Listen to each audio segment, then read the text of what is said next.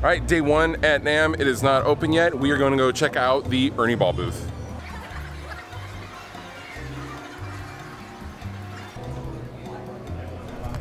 So we have some new finishes, which look very, very lovely. I particularly like sparkly.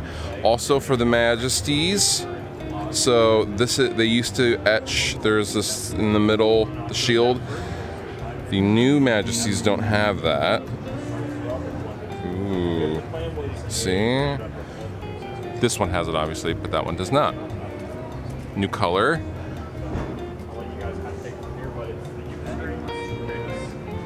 New finishes for the Stingray. Sparkly. Sparkly. Short scale base. This is passive with a boost. Pretty cool. I like the short scales.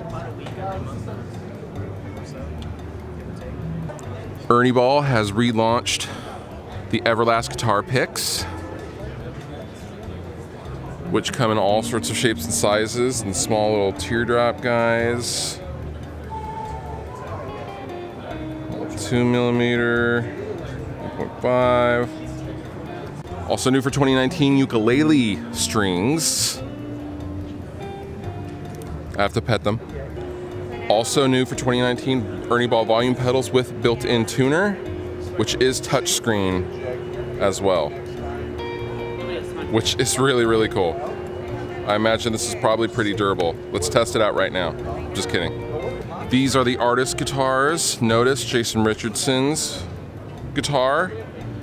The Dustin Kensrue from Thrice. That is a lovely instrument.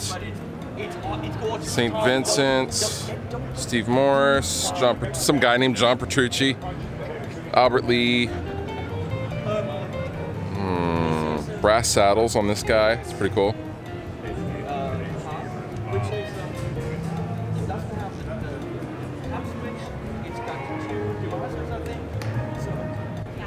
Capos. I love Capos. This is the Sterling line of particular interest. Check out the Buckeye Burl bass. That is just lovely. We're gonna go on down.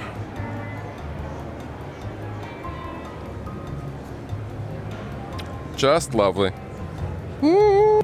New Burley Slinky and Ultra Slinky packs. Also new for 2019, a baby strap for strapping in your baby to a car seat from Ernie Ball. You know what? This is why I love Ernie Ball. And that's everything new at the Ernie Ball booth for NAMM 2019. Fluff out.